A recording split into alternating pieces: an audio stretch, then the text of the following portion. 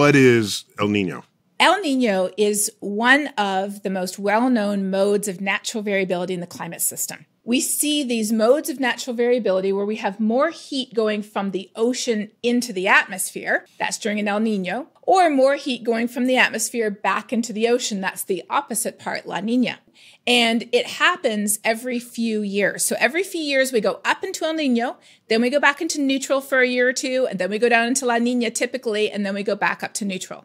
And what that does is it affects our weather around the world.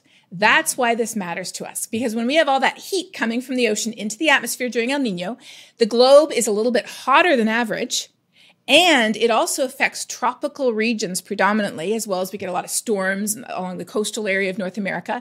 And they've even showed, for example, that civil conflict in tropical countries tends to increase during El Nino years because of the impact of El Nino on weather and the impact of weather on people's livelihoods and the economy.